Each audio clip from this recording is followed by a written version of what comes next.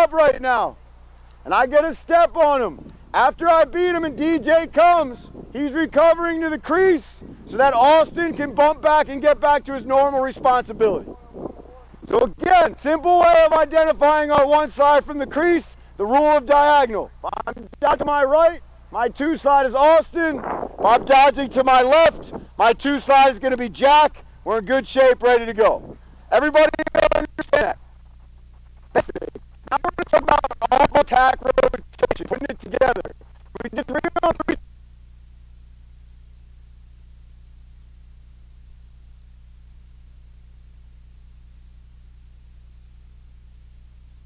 Coming to the ball, Ian fades back, and we get Jack replace it over on the other side. We're coming into the ball. Again, we talked about our